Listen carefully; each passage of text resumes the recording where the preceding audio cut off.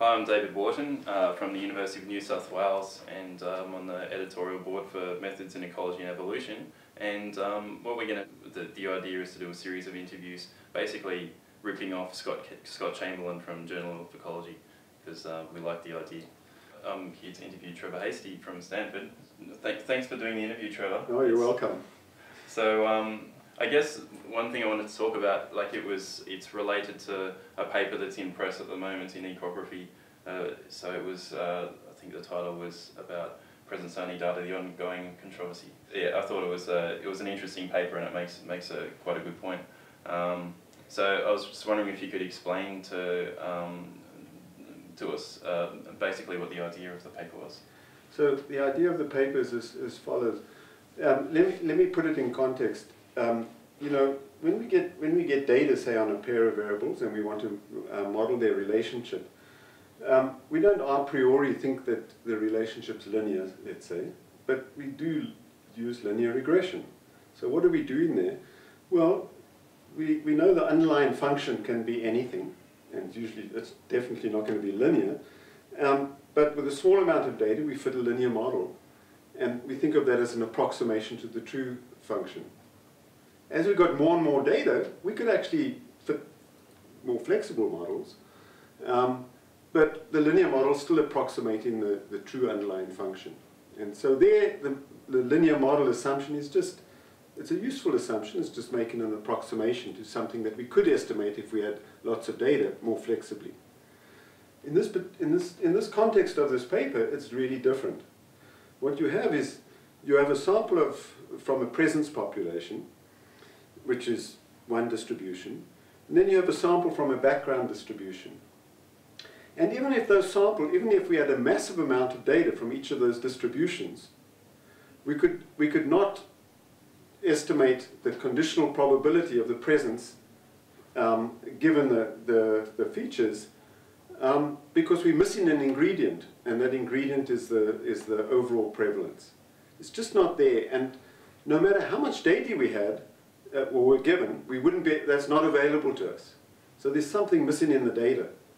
So what's happened in this approach that's used in the paper, the Royle et al. Paper that we discussed, is they rely on the linear assumption in their model.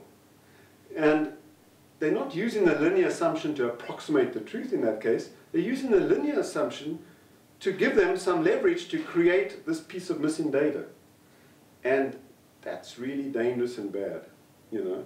There's information's not in the data, and so now you put a restrictive assumption on your model as a way to try and squeeze out some information that you don't have. And we try to demonstrate that in the paper, that's really dangerous. Okay. I'm not sure if that captures what... Yeah. No, that makes sense.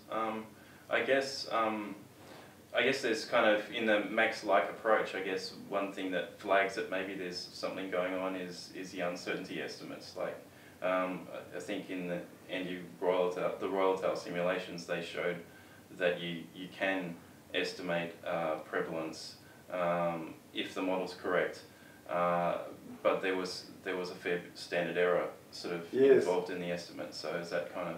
Well, that's always a warning when there's a parameter that's got a very large standard error when you try to estimate it. That's usually telling you it's nearly not identifiable, right?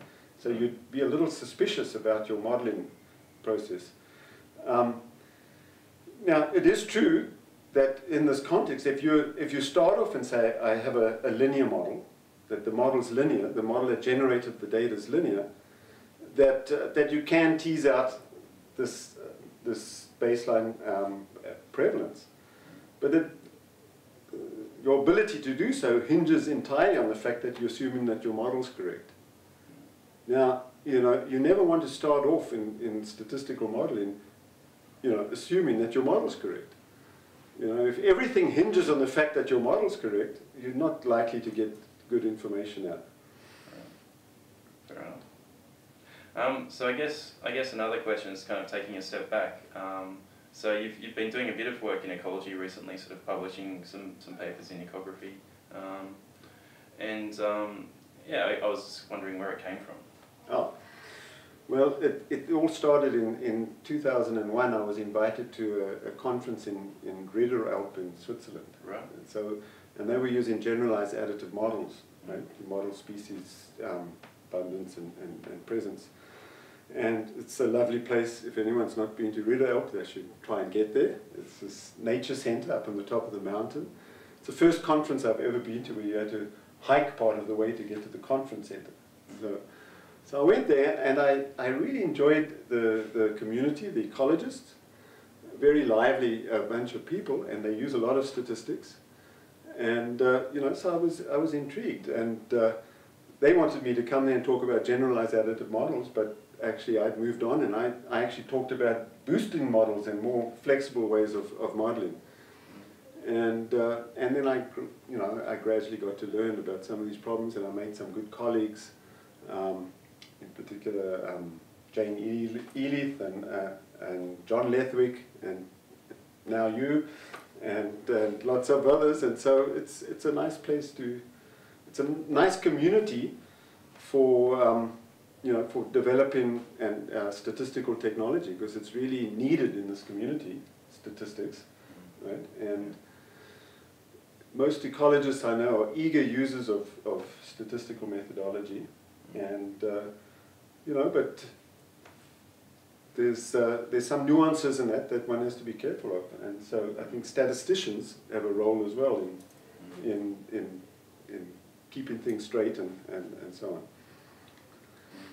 Yeah, so I guess something I've found sort of looking across stats and ecology is that I think there's a lot of opportunities out there in terms of things that can be done. Yeah. And I guess do you have sort of anything that's on your hit list? Well, since I've currently got a really good student, Will Fithian, who is a co-author of my talk today and of the paper that we published, we're planning to work with Jane Elith on the problem of trying to separate out the bias, you know, in presence-only data, you know, so to separate out the components of the occurrence rate and the observation rate, and try and tease that apart, maybe through multiple species and perhaps other information that we can bring to bear. Yeah, so that's one of the things we're planning to work with. And I know we're also interested in this idea of the Poisson process model assumes independence, and that's probably rarely true. And so that's something I've just at lunchtime been hearing that people have other approaches for that, so I'm keen to find out more about that as well. Fair enough. Yeah, it sounds interesting. We'll keep an eye on it. Okay. So, well, thanks again. It's been a pleasure. Oh, you're welcome.